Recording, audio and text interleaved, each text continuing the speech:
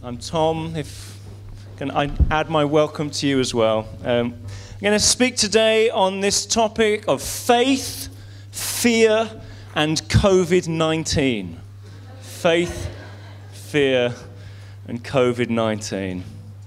Using this one.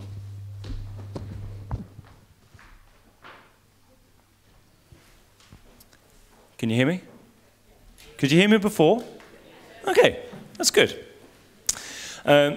So we of course will all know what the rules are, what the advice is if we have to deal with the coronavirus. We wash our hands, we sing the national anthem as we're doing so, with soap and hot water.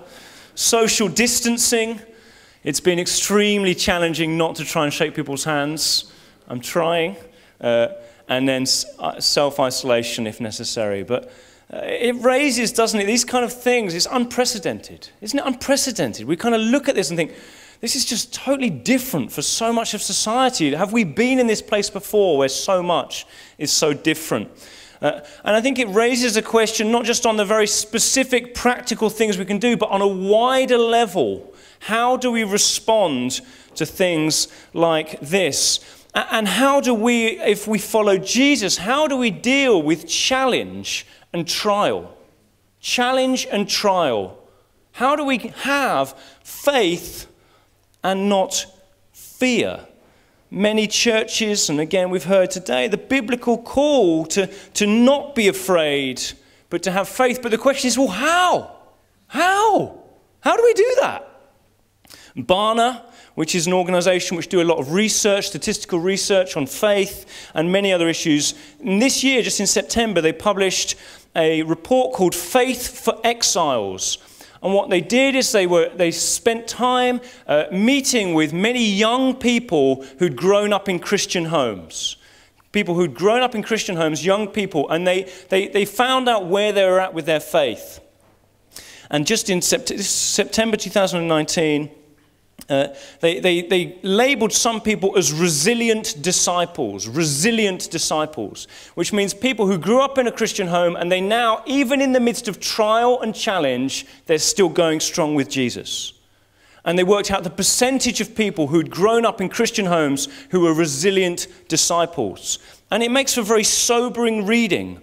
In much of Asia, this isn't only people who are still attending church, there's a much higher percentage of that. It's not people who still pray, but people who are resilient, like thriving in the midst of trial. In Asia, they found the percentage of young people who are resilient disciples was 25%. 25% of people who'd grown up in Christian homes had this resilience in their discipleship. In the UK, the percentage is 4%. 4%. And I think one of the major questions that we have to deal with is, what do we mean when we say have faith, not fear? And how do we have faith, not fear, when we come up against challenges? Only that understanding is going to make us resilient as disciples. So I think what happens so often is when we hear the message, we need to push into faith, guys. Have faith, have faith. What we actually find ourselves doing is having a fake faith. A fake faith. When we're speaking to other people who are Christians, we'll be like, oh, I'm good. I'm doing really well. I'm not worried about anything. In fact, in the name of Jesus, I'm doing great. And what happens is so often people look at that and they think it's fake. And it kind of is a bit fake, isn't it? If it's not what's really going on. And I just saw a good friend of ours, Neil and Kate Woodward. They sent us to Croydon, pastors of Southwest London Vineyard Church. And he said, somebody was praying for him and his long-running issues. I won't get into all the details. And as somebody was praying for him and saying, just in the name of Jesus, right now, they're not there. They're not there, are they? And he was like, but they are there. But they are there. And they're like, no, they're not there. And it's like this encouragement. Does faith mean we have to be fake? We have to pretend something's real that isn't real? It's kind of, people look at that and think, well, how does that make sense in this world? Somebody dies, somebody gets sick, and it's like, well, where's faith now? It just seems fake. We don't want to have a fake faith. Equally, we don't want a fantasy faith that just pretends God will do whatever we want to do and snap our fingers. We want to have a fruitful faith. This is what it is to be a resilient disciple, to have fruitful faith. That in the midst of a challenge, in the midst of a crisis, when you're going through difficult times in your life, that something is still within you that is bearing fruit to Jesus Christ. There's something that people look at and think, wow, this person's living it. And unfortunately, it wasn't recorded by us. But last Sunday evening, Duncan, who's recently been diagnosed with terminal cancer, from a medical perspective, who knows what's going to happen, fighting it on a medical perspective, he stood up in front of everyone and said, but, you know, Jesus is great, and I worship him. And that's resilient faith. This is fruitful faith in the midst of trial. So how do we have fruitful faith in the midst of COVID-19 crisis and understandable fear? Let's have a look at John chapter 13, verses 19 to 28. John chapter 13, verses 19 to 28. Excuse me, 18 to 28 we're going to look at. You may want to look it up. I'm not sure if it will come up. It might do. Jesus has gathered the disciples in the upper room. In the other Gospels, we know that they're going to celebrate the Lord's Supper. We don't get that in John, but we know this is the room where this is happening. And actually, he says this. He says, I'm not referring to all of you. I know those I have chosen. But this is to fulfill the scripture. He who shares my bread has lifted up his heel against me. I'm telling you now before it happens, so that when it does happen, you will believe that I am he. I tell you the truth, whoever accepts anyone I send accepts me, and whoever accepts me accepts the one who sent me. After he had said this, Jesus was troubled in spirit, and he testified, I tell you the truth, one of you is going to betray me. His disciples stared at one another, at a loss to know which of them he meant. One of them, the disciple who Jesus loved, was reclining next to him. Simon Peter motioned to this disciple and said, ask him which one he means. Leaning back against Jesus, he asked him, Lord, who is it? Jesus answered, it is the one to whom I give this piece of bread when I've dipped it in the dish. Then dipping the piece of bread, he gave it to Judas Iscariot, son of Simon. As soon as Judas took the bread, Satan entered into him. What you're about to do quickly, Jesus told him. But no one at the meal understood why Jesus said this to him. I want to say three things that happen, that psychologists say happen in anybody when you receive a piece of disturbing news, something that God has built into the process of every human being. And the three phases are, first of all, alarm. The second is activation. And the third is recovery. Your body has been created by God. If you deal with a shock, a moment of fear, a moment of surprise, something you don't expect to happen, your body naturally has an alarm system that goes off. And it then activates your body to work in certain ways. It produces adrenaline, and the adrenaline enables your body to deal with this situation which is coming up in front of you. After the activation, you then have a recovery process which kicks in. So we see in this upper room, this system working. The first thing that Jesus says, he drops in the news, one of you is going to betray me. And you look at the disciples, and it's like, this is an alarm, right? This is an alarm. Something's going on. Jesus has suddenly dropped in. They're sitting around having a nice meal, and an alarm has been set off. And so something happens in the disciples. They're activated. The body is activated. The brain hears the news, and they're like, I don't know what to do with this. And so they start pumping adrenaline through their body. And it says in the text, they stare at each other. A loss. What is this? And then recovery, we see Peter motions to John and says, hey, find out, what's he talking about? What's he talking about? Alarm, activation, and recovery. Say that back to me. Alarm, activation, recovery. Unless we understand this, we can't understand what it is to push into faith instead of fear. Now, alarm, COVID-19, all the stuff that's going on in the news, the reality of the world at the moment, this is an alarm moment for our world. It's an alarm moment. There's a legitimate requirement for us to hear it and think, wow, what is this? What is this? It's an alarm thing going off. The way we've been doing life as a world, there's a threat to it. It's an alarm moment.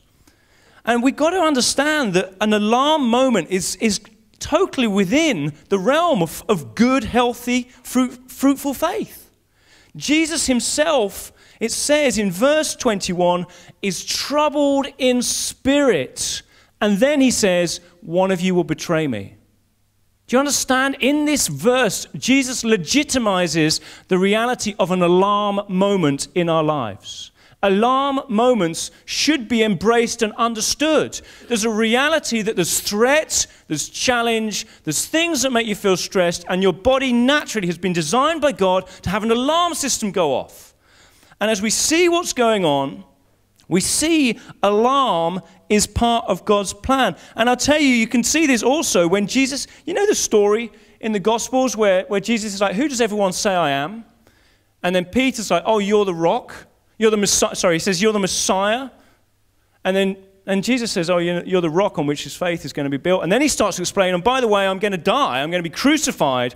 And Peter's like, alarm, that alarm's going off in my head. I want to shut this down, Jesus. This shouldn't have place in faith. It should only be good, positive, upbeat news. And he wants to shut it down.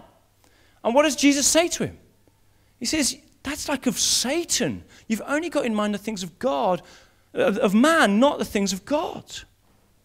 And so alarm, we should embrace the fact that there's an alarm system in our bodies and in our minds.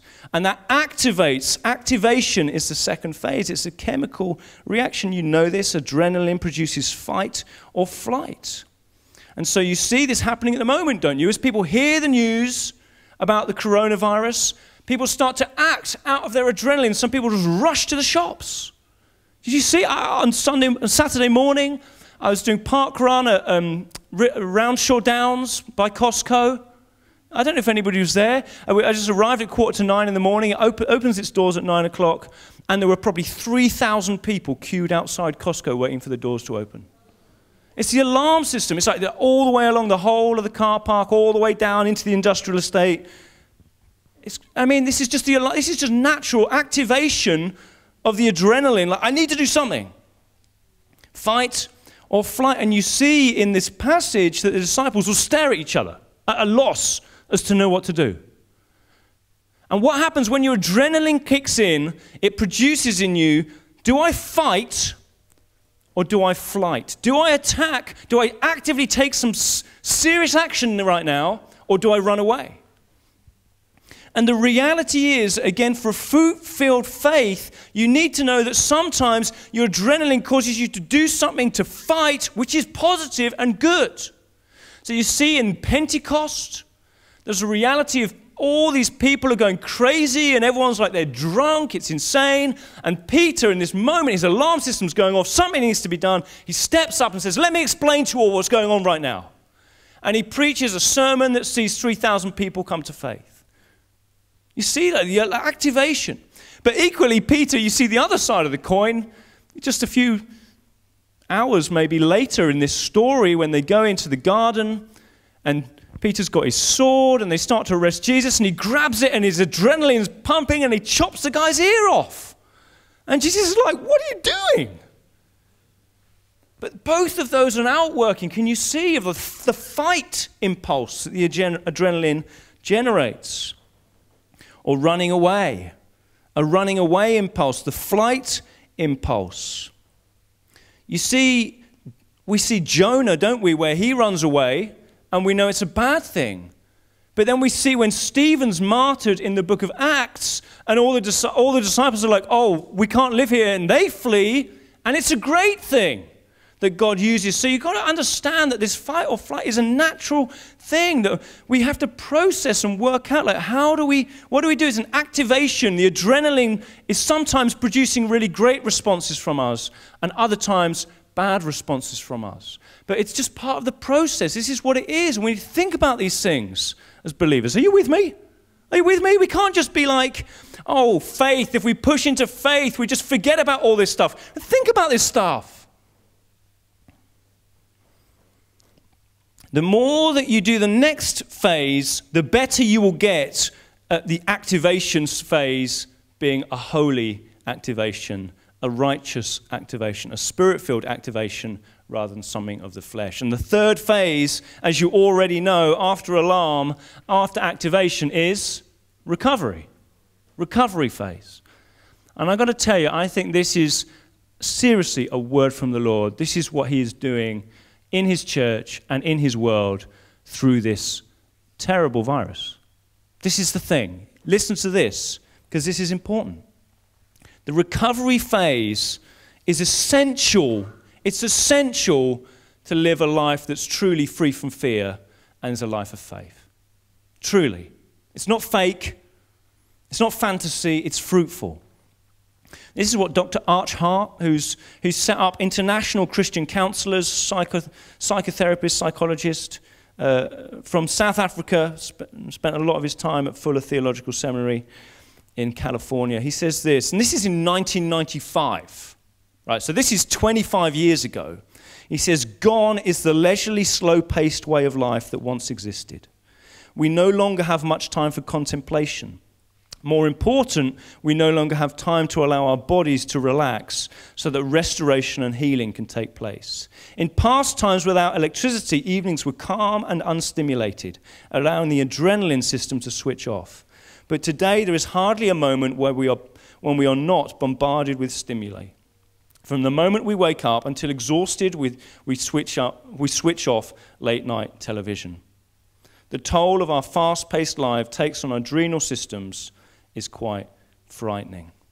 Now, what he's saying here is this. We have embraced, all of us, a way of life that wants to constantly go from alarm to activation, back to alarm to activation, back to alarm, back to activation. And we never embrace the recovery phase that God has designed for us to truly live fruitful lives, free from fear, living in faith.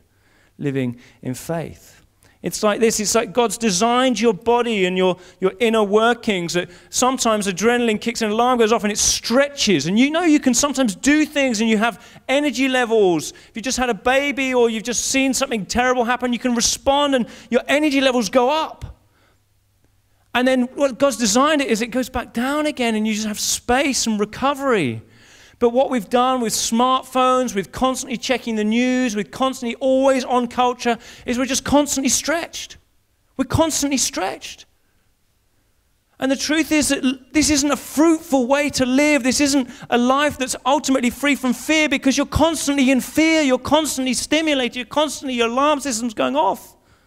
And not only does that create problems for you physically, the number of heart attacks in our country this year will probably be 42,000, just from stress, from over. The number of hours and days of working days through to anxiety and stress and trouble is, I think, something like 10.4 million just in our country.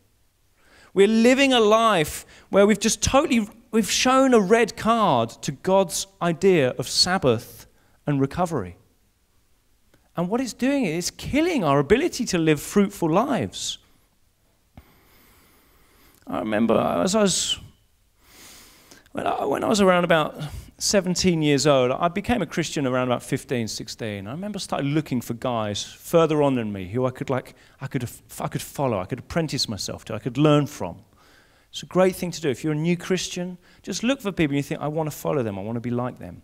I remember there was this one guy, I'm not going to tell you his name, but I looked at him and he was so impressive. He always would have somebody who wasn't a Christian he'd be meeting with, and he'd be bringing him along. He used to just play squash with people and do all kinds of stuff, and he used to take me on board, and loads of time. Impressive, so impressive. But if I'm really honest, the more I looked, the closer I got, the more I found there was no recovery space in his life. And actually, to be honest, if I'm really honest, some of at the core of what he was living, it looked a bit empty. Sometimes he'd respond to people with a cutting remark. Sometimes he'd react to situations with just, come on, let's drive this forward. And I began to think, I don't know if I want that for my life. And I remember I just looked at my granddad, and in many ways he wasn't a particularly impressive man. But I just remember seeing that over and over again, he'd just make space in his life for meditating on God. And he just used to over and over again be like, let's just clear our mind and just be open to Jesus. And I tell you, the closer I got to him, the more attractive it looked. He responded with such kindness and gentleness. And I think it was like in that moment I began to see, like, the reality is that if I don't begin to build this recovery phase into my life, I'm going to end up as a disciple that I don't want to be. Have you ever had that moment? Have you ever had that moment? So how do we do this recovery phase? How do we get into our lives a positive, fruitful faith? Well, number one is rest. It's just rest. And listen, you might not be a Christian. You might be here trying to work out, what's Jesus got to say to me? Well, do you know one of the main things he says is rest? And I honestly ask you, do you ever rest? Do you ever rest? So Jesus said God right from the beginning said 1 day out of 7, take a Sabbath. Now, I'm not going to be really hard on that, but I want to ask you, do you ever rest? Do you ever replenish? And I increasingly find I have to. So now it's my hope and my goal most weeks at 4 o'clock on a Friday, 4 o'clock p.m. on a Friday, through to 6 o'clock on a Sunday morning, I don't go near my phone. I try. So yesterday I checked my phone because I was like, who knows what the government's going to say latest minute about this stuff, and can we still meet today and all that kind of stuff. But generally it's a principle for me. I wanted to have hours away from it because every time I scroll onto the news, it sets off alarm systems in my brain, especially when it has breaking news, bright yellow, flashing. Serious, doesn't it? And I tell you, you need to build rest into your life. Build a pattern of rest. Be careful about what you do in your evenings. If you're last minute, I was teaching this to our kids, over and over again, you have to have an hour of no screens before you go to bed. And can I not just check this? No. You have to be rigorous with yourself to build rest, because we don't do it naturally. Be rigorous with your rest. But if you're a follower of Jesus, I want to tell you this. Recline on your Redeemer. Recline on your Redeemer. Recline on your Redeemer. This is what it means. Do you know that what happens in the upper room, what you see? Jesus is like, one of you is going to betray me. Alarm system goes off. Activation, they all start looking around like that. They're all like, is it going to be you? Who's it going to be? And they're all looking around the room like this. And then Peter, it says, Peter, he motions to John, we think it's John. He motions to John. So it's all like this. And Peter's like that.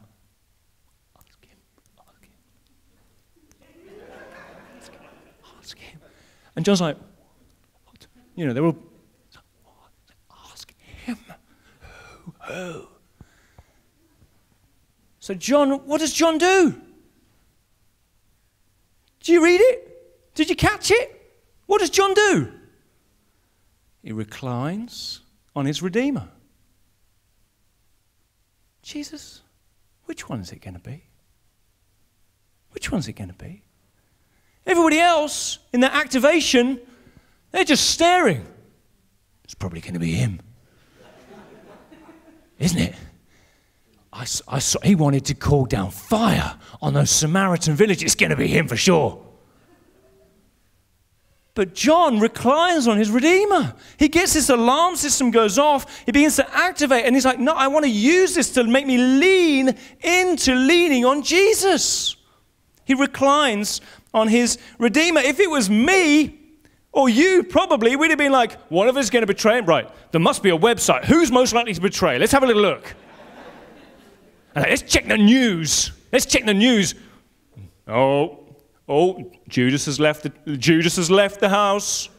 It's probably breaking news. Don't we do that?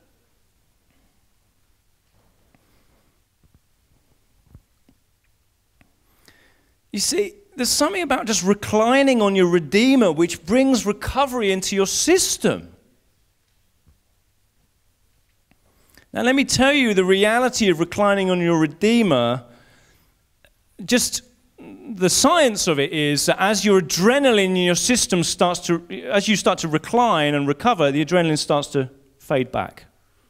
starts to fade back. And as the adrenaline in your system starts to fade back, actually what it does is it makes you feel downbeat. Makes you feel downbeat.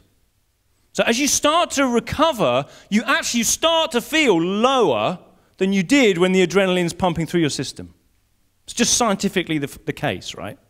So what we do is this. As soon as we start to feel a little bit downbeat, because actually the Lord's making space in our lives. He's deliberately wanting there to be space. He's deliberately wanting us to feel a bit bored, to feel a bit low, because that's part of the recovery process He's designed for us. But as soon as we start to feel bored or a little bit low, we think, oh, let's have another little check. Let's just have another little check at the news. What's going on? Oh, there's more breaking news. And we just keep on pushing ourselves back into the alarm. Because we get addiction to the adrenaline running through our system. If you're somebody, when you go on, if you ever take a holiday, if you never take a holiday, you're addicted to adrenaline, right? Number one. If when you take a holiday, if it takes you a few days to get into a holiday, that's me. Anybody else like that? You're like, it takes me 2 or 3 days. Almost certainly you're addicted to adrenaline. Scientifically, that's what it says. Because you've just been running on adrenaline all the time, and then finally you try and stop, and the first day on holiday, you know, Leslie would be like, oh, isn't this a nice holiday? And we're like, no, it's not. What am I going to do? And I have to start finding things to do. And it takes me a couple of days, and then I'll be like, oh, I'm finally relaxed for the first time in months. It's a sign. It's a sign, because what we do is when we start to feel downbeat, we want to kick back into adrenaline. And Jesus' encouragement is, so let it happen, just let that downbeat thing go. Do you notice what Jesus does when they say who's going to betray him? I mean, he could have been like, Judas. But he doesn't, does he? Because what Jesus does is he just so often will kind of be slightly obscure with us. Do you notice what he does? You're like, Jesus, which one is it? And he's like, I'm going to take a piece of bread. I'm going to dip it in the dish. And the person I give it to, they're going to be the one. What does that make you do? It either makes you think, well, forget that. Or you watch every single thing that Jesus does. Is he getting the bread yet? Is that bread in his hand right now? It looks like he's dipping it. Is he dipping? Yeah, he's dipping it. Who's he going to give this to? And I don't know about you, but I think Jesus maybe did a bit of this. Pretends to give it to somebody. Pretends to give it to Peter. Oh, no. You see, Jesus wants relationship with you. Reclining on your Redeemer is what he wants for you, and we're so prone to running away from that. He has to be obscure with us. He has to kind of almost speak in riddles to us to make us give him the attention that we need to give him so we can recover.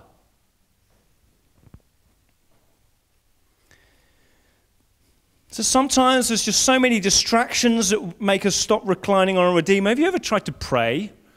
And you're like suddenly like, oh, I just need to do the washing. Like never before in my life have I ever needed to do the washing, but right now I've just remembered I have to do the washing. You ever done that?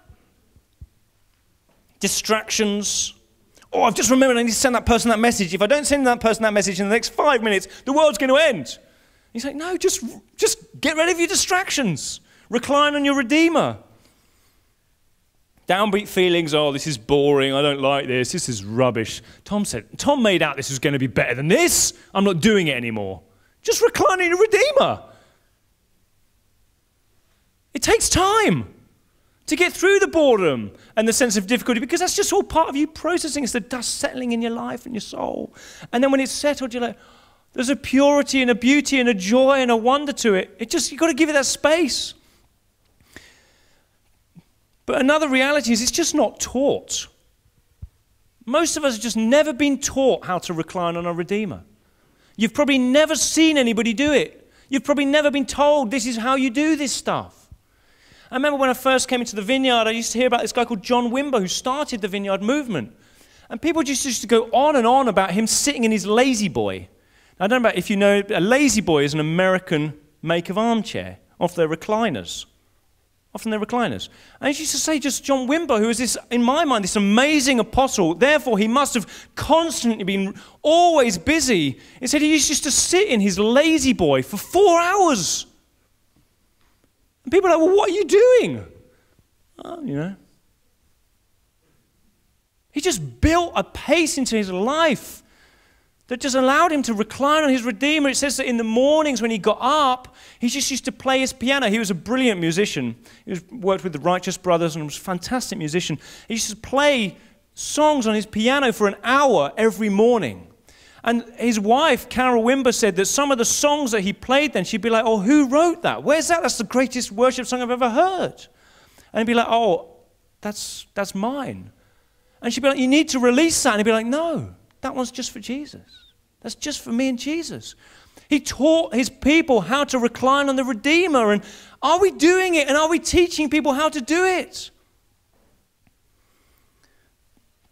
If you notice the way that Jesus himself has reclined on his Redeemer, his Father, is that he's used the Psalms. He quotes Psalm 41. And I want to really encourage you to recline on your Redeemer. You want to reflect on a text. When you know there's adrenaline system's gone through, you've had an activation, you want to look at a text and be like, Lord, just speak to me. What was going on there? Let me just look at this with you. Reflect on a text. Don't just sort of randomly Google answers or no, get on a text. Get in the book. You get calm with a psalm. You'll remember it now, won't you? You get calm with a psalm. Serious. This is how you do it. Just slowly read through a psalm until you get calm. That's how you recline on your Redeemer. This is how you do it. It's just yesterday, I'll be honest with you, I find this quite challenging trying to work out how do you lead a church through this kind of time like this where so many people's jobs are in peril and so much of what's normal is gone and every hour it seems like something new is being said about some part of the world. I find this hard and I was like, I need to recline on my Redeemer. So I just sat down and just started reading through Psalm 9. It could be any psalm, but just reading through Psalm 9. Like, I want to get calm with the psalm. I want to reflect on the text. God, what's going on here? Just found in Psalm 9 there's a thing of Jesus. Just going to read a couple of bits of it just to illustrate this is how it is. This isn't particularly profound, but it's just how it was. But in Psalm 9, just from verse 6, it says, endless ruin has overtaken the enemy. You have uprooted their cities. Even the memory of them has perished. The Lord reigns forever. He has established his throne for judgment. He will judge the world in righteousness. He will govern the peoples with justice. The Lord is a refuge for the oppressed, a stronghold in times of trouble. To those who know your name will trust in you, for you, Lord, have never forsaken those who seek you. Sing praises to the Lord, enthroned in Zion. Proclaim among the nations what he has done. And as I just read that, I was like, oh, Spirit of God, please lead me to process with this passage. Help me to get calm with this psalm. Help me to reflect through this text. Cities have always found themselves from prospering and flourishing to suddenly being in ruin. All through history, the run of civilizations, there's always been things have come in that have suddenly stilled and quieted and stopped. And as I read that, I was just like, Lord, is this something where you're just actually imposing some Sabbath on this earth that's been lost? You've seen the stuff about pollution and reduction and some of that. And it's like, is this something here you're doing, Lord? I want to see your hand in all of this. But you're a stronghold in the time of trouble. You've never forsaken those who seek you. And I seek you in this midst. And I want to encourage the people to seek you in this midst. You've never forsaken us. And I think of the cross and I think of the resurrection. And I think of how even if we die, we will be raised with him. And it's like this moment of like reflecting on the text and processing in the passage. And I speak out my fears and my concerns and my worries. And some crazy theories that then fall to nothing. And some other theories that are unexpected and they just come out of the passage. And I was like, wow. And then the Lord is like, but I will sing praises to the Lord among the nations. And I realized that actually the call on my life in this moment is, will I praise him? Will I sing praise to his greatness, to his glory and his wonder? Will that be my priority, my primacy? Will I just be here to say how awesome Jesus is? Because that's what the passage, that's what the psalm is telling me I should do. And I begin to get calm with that. Well, I can do that. I don't know how to make all these decisions. I don't know what to tell everyone what to do, but I do know I can praise my Redeemer. I can say how great God is. I can say he sits enthroned in the heavens, that Jesus has conquered death, and he's now with the Father, and he's been kind to me through my whole life. I can do that. Fruitful faith, not fake faith. Not fantasy faith, but fruitful faith embraces that there's alarm and activation and lives for recovery, reclining on the Redeemer. And you need to build that into your life, especially at this time. Build that space. Recovery. And at the end of this whole chapter of 13, Jesus then begins chapter 14, which says, do not let your hearts be troubled. Trust in God. And what he's saying is not never have alarm. He's not saying never have activation. What he's saying is build your life so the pattern of your life leads you constantly into recovery, where you can recline on your Redeemer and you end up trusting in God.